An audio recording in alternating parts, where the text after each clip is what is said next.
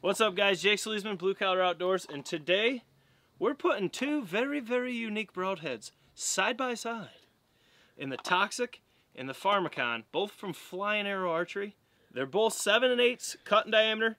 I think this is a newer version of the Toxic, but let's get them out. Let's get them on an arrow. Let's get ready to shoot them in some gel, and let's see which one of these surprises us. Stay tuned.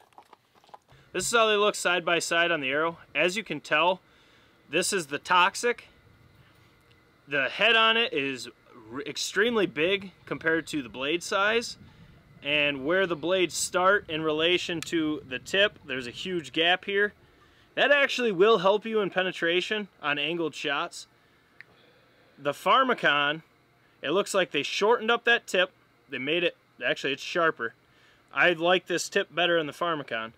And then it looks like they added, they're thinner blades, it looks to be.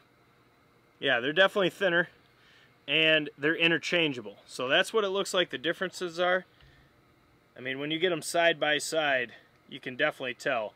This is a more compact design, but at the end of the day, all that matters is how do they shoot, are they accurate, and how do they look in the gel. So today, I'm going to be using my VXR 78.5 pound draw, 27-inch draw length. I know, I got short arms, but it's sending these gold tip Kinetic Chaos. These are 476 grain arrows, 300 spine.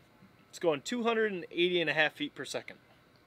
So let's see what they do in the gel. But first, we got the sever set up to take some abuse. We're going to shoot them, see how they fly, see if they're accurate, and then we'll put them in the gel.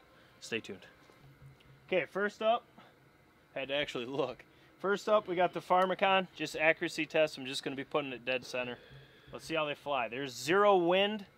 Wow, light crosswind, so it should be minimal interference. So here we go. And just as I say that, the wind picks up. Good? Yeah.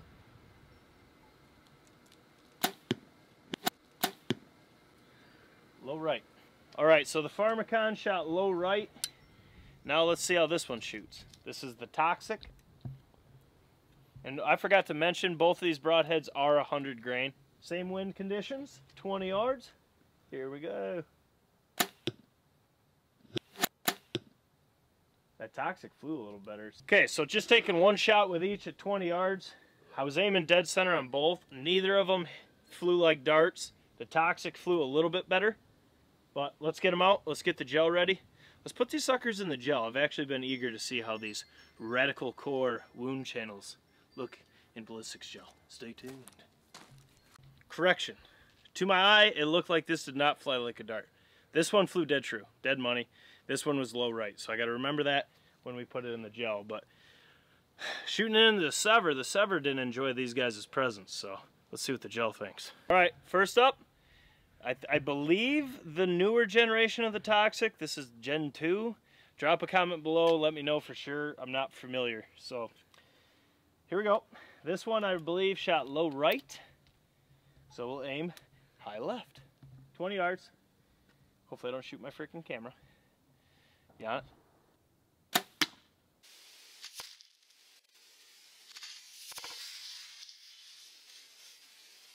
Where did High left, where you were aiming. Really? Yes. Interesting. I can't even see it. Right in there. Cool.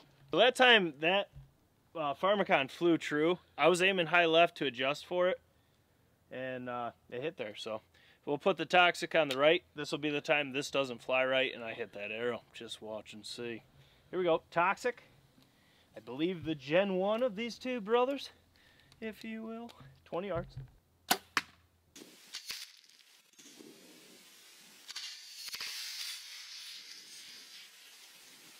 That flew way right. Alright, so that flew way right. I called it. I knew it. I don't like the design of these at all. A little bit of wind can throw them off. Alright, so they're in here. Let's start with the cut on contact on these, because it's pretty cool. As you can see, this is the Pharmakon. And, you know, put a pretty good hole in there. And then it closed up really quick, which is weird.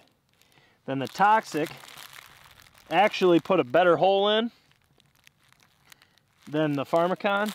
As you can see here, about 2 inches in, it actually bubbles it out. That's pretty neat. That's a first. Where that bubbles out, you can see it's blowing air in the pocket, but then shortly after that, it stops. So the weird thing is, all this coolness right here, all the cool thing, the reticle core, stops.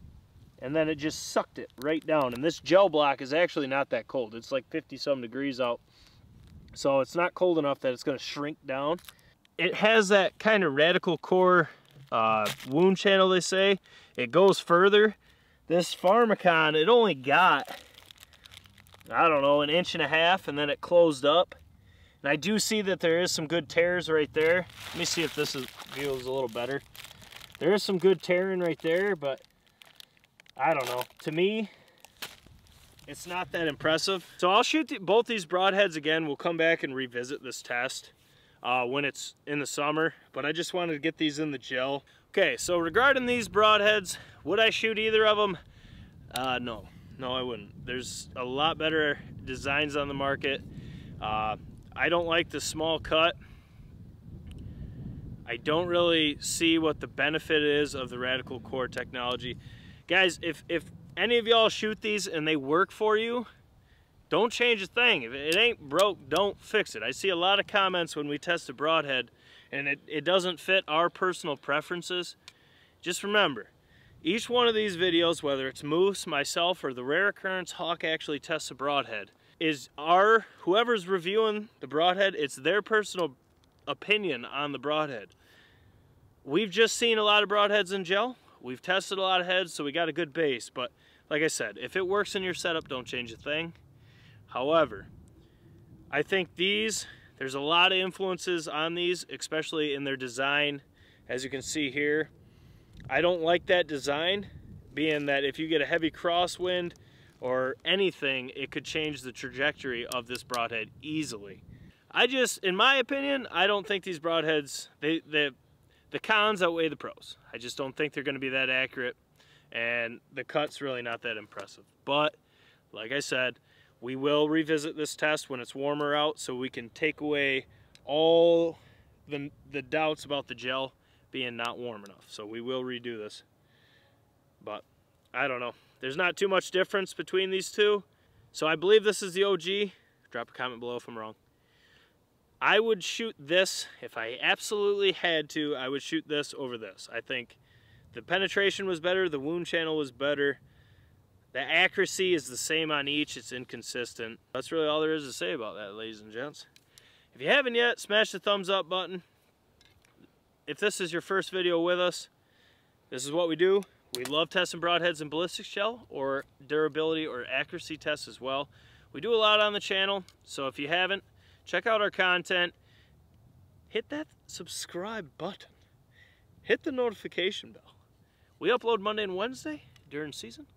Monday, Wednesday, Friday during the off season. As those of you that have been here a while subscribed, they'll tell you, hit that notification bell. It's extremely helpful because you never quite know when we're going to throw in extra videos. Could be any day.